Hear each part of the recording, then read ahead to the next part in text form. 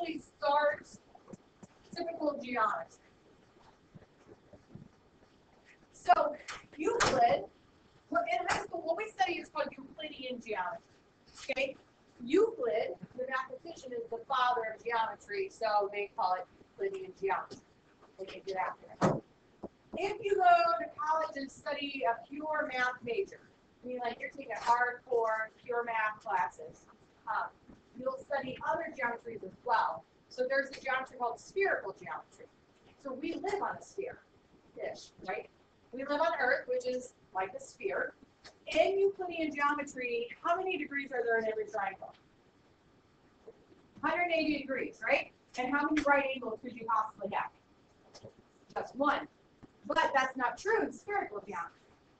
So think about if you're on a plane, and you're flying from here to Florida, it may be a straight line this way, but it actually curves around the Earth, right? So it is possible if you have 3 stops, it is possible to make 2 right angles and eventually come together if you're on a sphere. So not every triangle has 180 degrees. It can have more, or it can have less. Which kind of breaks your brain because you've always been told there's 180 degrees in every triangle, right? So we study Euclidean geometry. I'm not going to throw any spherical geometry at you, no worries. So 180 is still a good number for us. All right. So Euclid, when he started discovering all these things about shapes and noticing all these properties, he had to start writing about it, talking about it, recording things. So he said if he could make up 3 words and their definitions, he could build all of geometry from there. Okay, so think about this. Euclid was alive like 300 BC. Okay, 300 BC was when Euclid was in the prime of his life. Okay, making up math stuff for all of us to learn. So 2,300 plus years ago, he was doing this. So he said if he can come up with the definition of 3 words, make them up on his own, he could base everything else on those 3 words. Think about how powerful that is. That's crazy. Like, could you make up 3 words right now, definitions, and then children 2,000 years from now study that? That's insane, isn't it? It's hard to wrap your brain around. So Euclid did, because Euclid, I guess, was in charge. He's the biggest math guy there, right? So he came up with what are called the undefined terms of geometry. He defined them, okay? So he made up the definitions for 3 words: point, line, and plane. Okay? These 3 words, all of geometry is built on. So I know today I have a lot of definitions to dump at you, but hopefully you'll know most of them.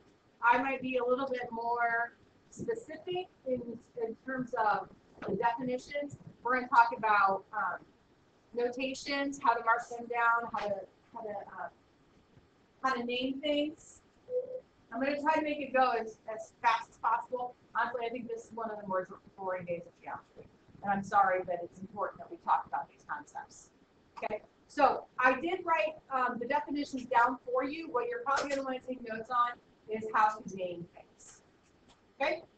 All right, so I'm going to give you a bunch of definitions. You're going to do something as a group, and then I'll let you work on homework. Good?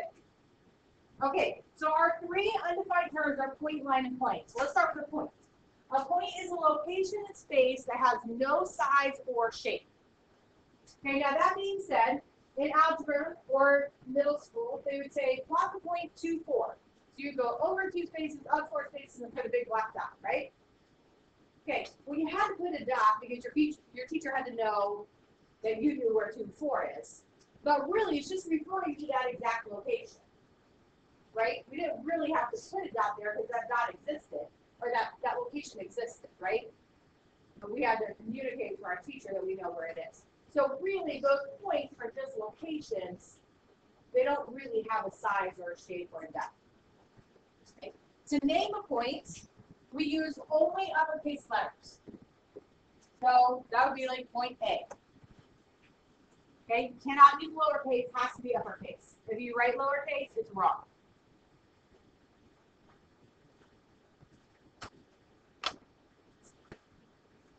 The next term is a line. So a line is an infinite number of points that extend in opposite directions without end.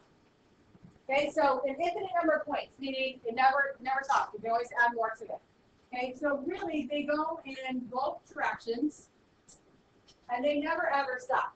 So the problem is my board does stop. Your paper stops, right? You run out of paper. So we have to put arrows on the end to show that this line is continuing on in opposite directions forever and ever and ever. So I told you there are an infinite number of points on here. Sometimes we name some points on there, sometimes we don't. It really depends on what our overall purpose is. But let's say I put 3 points on there. I'll just name them A, B, and C. There are, again, more points on there, but I only identifying 3 of them. So to name a line, you can name it with any 2 points that are on that line. Okay, any 2 points that are on that line. So I can name it as AB, and we draw a line above it. I could reverse it and call it BA. The order of those points do not matter. I could do BC and CB, or I could do AC or CA. All six of these meet the exact same line.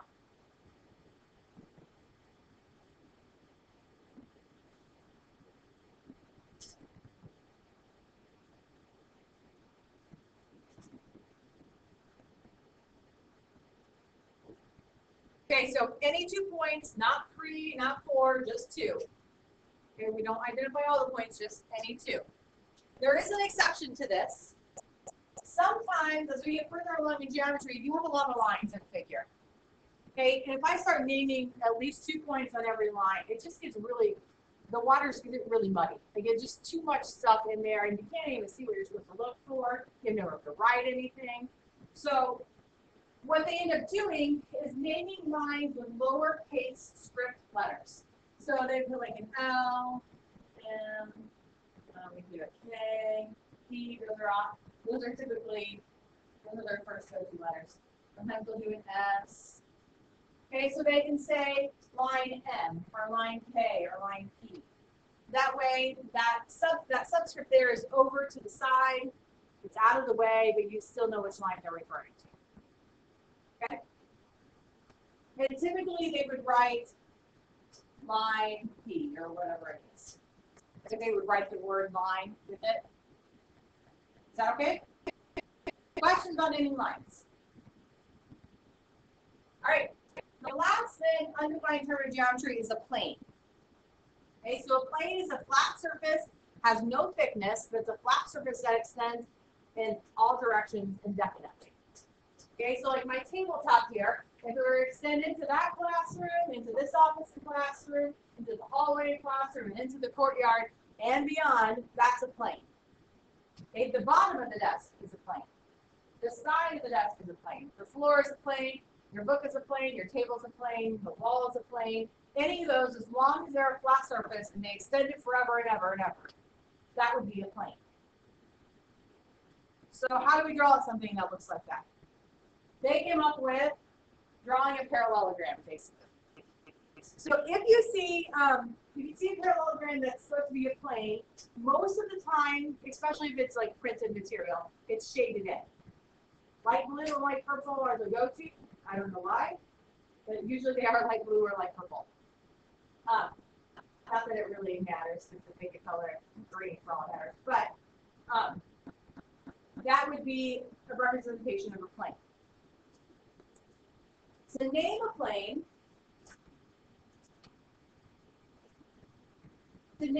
there's 2 ways. First of all, they could put a capital letter, and it's usually script. They could put a capital letter in one of the corners. There's no rule as far as which corner it needs to be in. So we could call this plane K.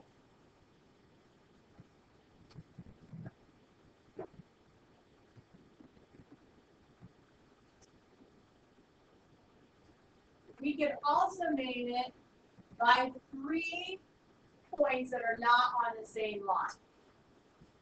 Okay, so I can name this plane ABC. Okay, but these 3 points cannot be on the same line.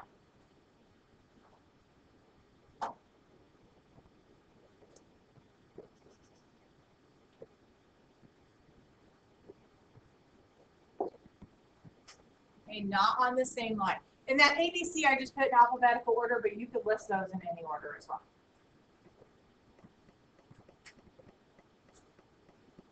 Questions about point, line, and plane? All right, so these are the three terms that everything is built upon. So our next term is a segment, and I have a typo. I put a big red X, cross out that second segment there. It says part of a line that has two endpoints. I don't want to waste more paper by fixing that with copying. Sorry. So part of a line that has two endpoints. So we're saying it's not the entire line, it's just a section of it, and it has a definite start and a definite stop. They're called endpoints. Okay. Now, in the past, you may have seen a segment that had like these big knobby points at the end, right? Some books will do that every once in a while. Sometimes they don't. You don't have to have those big knobby points. If there's no arrow, we assume there's an endpoint there. Okay, so if you don't see an arrow like here, then it's an endpoint. Okay, so these have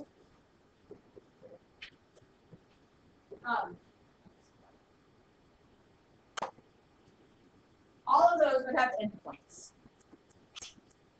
I did give you some examples and some counter examples. All the ones on the right have at least one arrow, right? So that's what makes them not segment. To name a segment, we name it with its two endpoints. Okay, I don't care about anything in between. So this top segment would be called segment XY. This segment over here would be segment AB.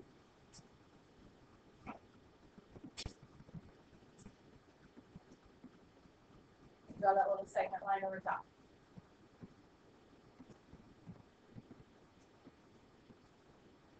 Questions on that?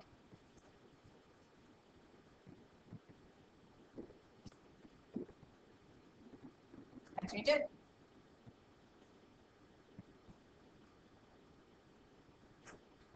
All right, next term is collinear. This is not misspelled. There are two L's, and I don't know why. It's called collinear. It means on the same line. Co means together or with, right? Linear sounds like line. So it just means points on the same line. Now, that being said, they usually in geometry figures, they do not try to trick you. So like if this point was super, super close, and you're like, I don't know if that's on the line or not, they don't play that game. Right? If they're going to make it not collinear, it's going to be obvious. Okay, so there's no arguing about, well, is it really on or is it, you know, 100th of a millimeter off? Nobody plays it. Okay. So let's go back now for a second to planes. So I said not on the same line, which means they're going to be non-collinear. So they have to be non-collinear, not on the same line.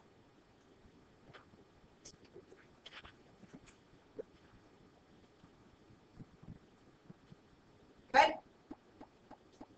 All right. Next term is coplanar. So think about what it sounds like. Co means together, and then planar sounds like plane. So it just means on the same plane. So you can have points and lines and rays and segments all on the same plane. If it's going to be on the same plane, it is housed within that parallelogram.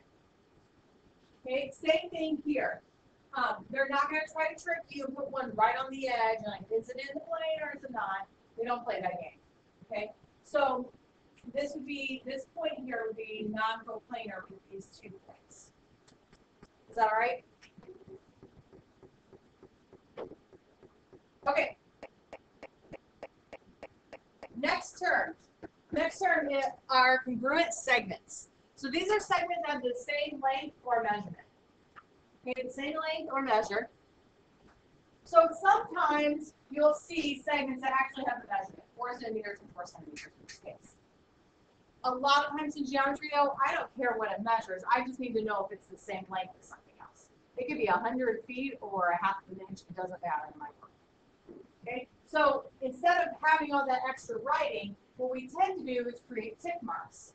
So if you have 2 segments that are the same length, they each have the same number of tick marks. Okay, so these two segments are going to be congruent because they have one tick mark and one tick mark. Here, excuse me, the segments that have one tick mark are congruent to each other, and the segments that have two tick marks are congruent to each other. Are you familiar with the tick mark method? Anybody not seen this before? All right, so let's name some congruent segments here. So if AB is congruent to XY, the symbol for congruent looks like this. It's an equal sign with a tilde. That's the symbol for congruent. So I can say that AB, segment AB, is congruent to segment XY.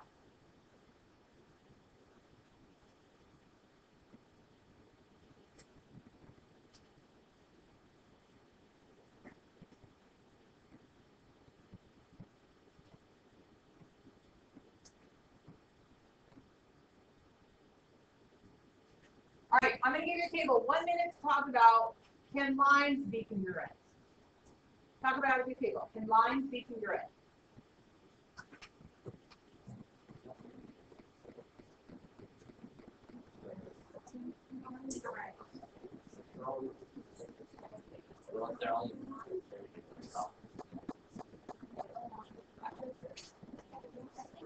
So that you're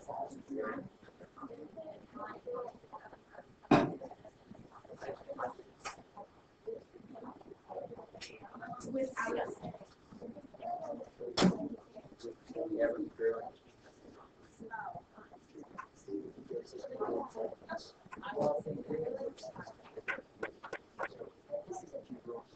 Oh, yeah. Yes.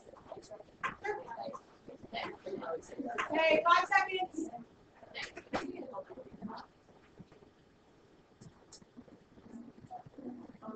Okay, what do we think? Can lines be congruent? What's up with you? I hear a yes. I see a no. What's so special about lines? Why do they have the arrows? They keep going on forever and ever and ever. So can I stretch a measuring tape from forever to forever? No, it doesn't stop. So as soon as I think I'm there, it can keep going. Okay, so therefore, because it never ever stops, we can never compare it to something else to say that they're the same length. Does that make sense? Okay, so this is one of those little details about geometry, a line versus a segment. Like if I tell you to draw a line, technically in pure geometry terms, that means it has arrows on the end and it goes forever. But we use the term line all the time in our lives. We don't mean a line that goes forever and ever, right? So pure geometry-wise, you cannot have congruent lines. You have to be congruent segments. All right, next term is a midpoint. So a midpoint, if you use your prefixes in the base word, mid means middle, point is a point, right? So it is the middle point, but a more precise definition would be the point on a segment that is equidistant from both endpoints. Okay, equidistant means equal distance. Okay, so it's exactly in the middle. It is equidistant from each endpoint. So good, again, we could label this, or we could use tick marks. All right, so C is the midpoint of this segment. Now, what we cannot do, on my non-examples over here, this C right here on this first one looks pretty darn close. Right? Maybe it is, maybe it isn't. But because there's no markings, you cannot assume that it's a midpoint. Okay, you cannot assume the segments are the same length just because they look like it. So that's why these don't work. Is that okay? Yes? All right. The next term, oh, well, let me back up. Can we find the midpoint of a line? No, because there's no end, right? I can't find the middle of something that keeps moving away from me. Is that okay? All right. The next term is bisects. Okay? Bisects is something, it could be a point, a line, a segment, a ray, that divides a segment into two congruent segments. Okay? So that means it has to pass through a midpoint. So I'm going to write up two statements up here. One of them is true, one of them is false. Okay, you're going to decide which one is true, which one's false. All right, so AB bisects line CD, or does line CD bisect segment AB? One's true, one's false. Which one is true? The second one is true. The line is cutting AB in half. Bisect, bi means two. Sect means to cut, like dissection. Okay, so it cuts into two equal parts. Well, we know a line can't be cut into congruent parts, right? Okay, so CD here has to bisect AB, which makes M is the midpoint of, in our case, AB. M is the midpoint of AB. We could say M bisects AB. Point M bisects segment AB.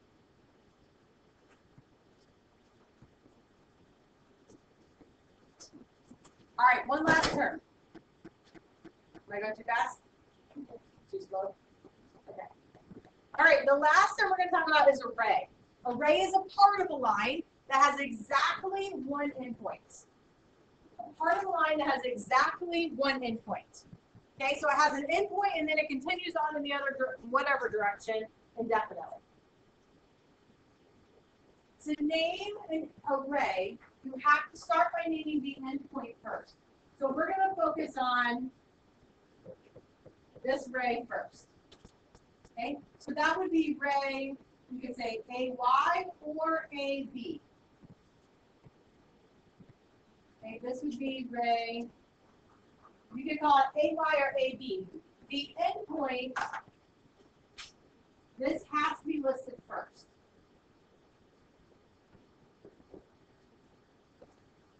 Okay, the endpoint must be listed first. Yes? So does the arrow above the direction? Good question. No, it does not. So in the notation, this arrow always points to the right. It doesn't matter which way it's going in the figure. This always goes to the right. So the endpoint is listed first, and then your second point is anything in that direction that you want it to go. So if I had a Q down here, I could have done AQ. An AR, if I had an R down there, I could do AR. Okay? There's another ray up here. Oh, my board's going to throw a fit. Hold on. There we go. All right, so one that starts here at Y and goes in this direction. So because it starts at Y, it would be called YB.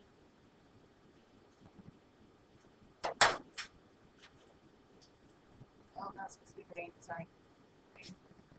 Okay, so that would be called YB.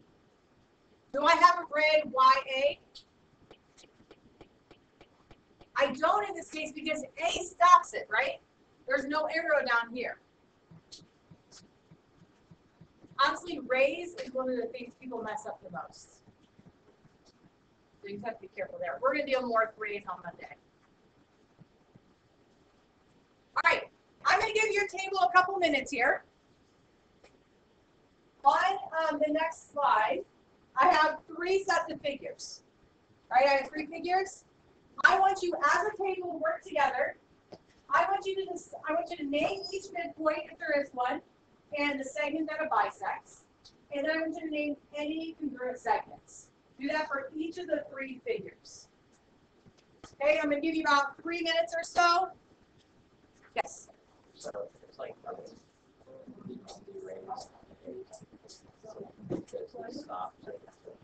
No, you can name ray A, B, C. You have AC, AB with the same rays. You have CA, no, but the problem is we didn't have an arrow down here at all. So if I would have had this, then there would have been a YA. But because there was nothing there at all, that's why I had to stop. Does that make more sense?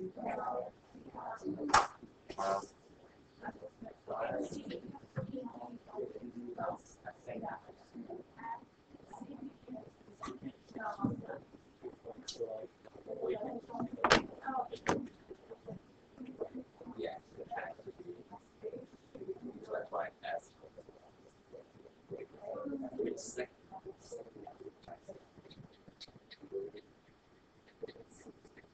it would also be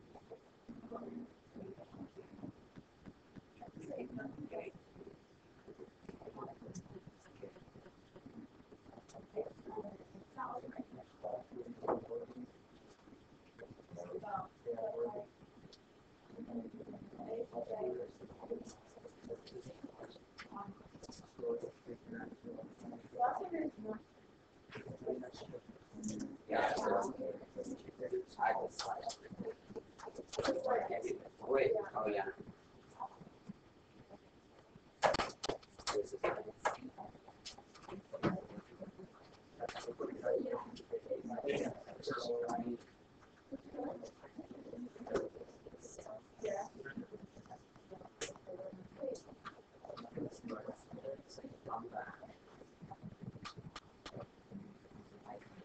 So I've got my Okay. Yes. Actually, no, I can maybe take a picture of something else. Yeah.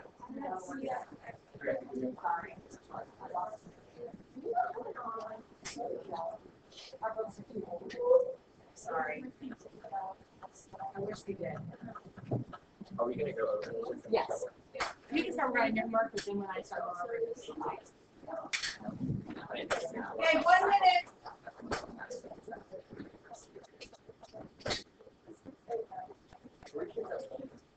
I don't know. I'm at 1 second. Yeah.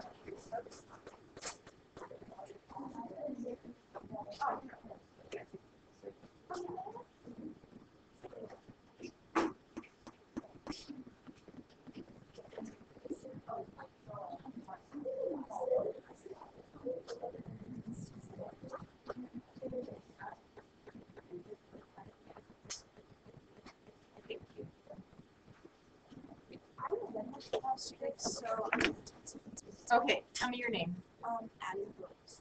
Yes, okay, I have papers for And then I have that thing that we colored.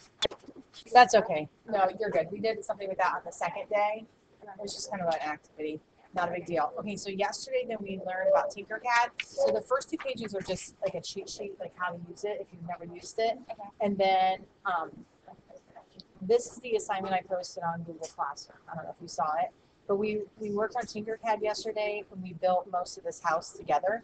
But these are all the things you have to have. Okay.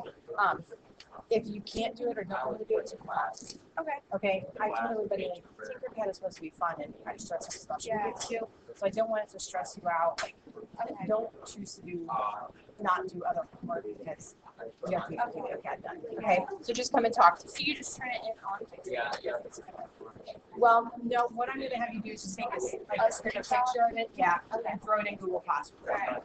Okay, I'll get you a booking one second. All right, let's go over this real quick. So the first one, do we have a midpoint?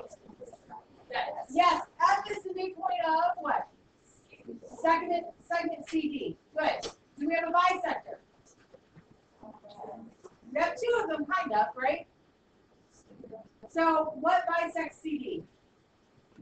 EG bisects CD, but also F would bisect, if apple was along to bisect CD, right? Is that okay? Because it's a point can bisect a segment. We have congruent segments. Yes, CF is congruent to FG, good. How about the second one? Do we have a midpoint? Yes, what's our midpoint? Okay, K is the midpoint of JL. We have congruent segments. Yes, we have JK is congruent to KL. Remember not matter. Okay? And then we also have JH congruent to HL. Is that okay? Okay, last one then. Do we have a midpoint? We do not. Do we have a bisector? We do not. Do we have any congruent segments? We do not. Okay? It may look like it's in the middle, but we cannot assume it. Wait, Yes. so is K and H both different? Only K is the midpoint. Well, so it doesn't matter if it's like K and H. No, because a midpoint has to be, all of the points have to be on the same cycle. And J, H, and L are not all the same cycle. Does that make sense? Good question. Okay, so your homework is out of your book. If you don't have your book, take a picture of somebody else's. You might be able to get it done. Page 33 through 34, all this is there inside the notes. Can somebody climb up and give me a couple books? Would you? Thank you. Sorry about that. Can you have me two, please?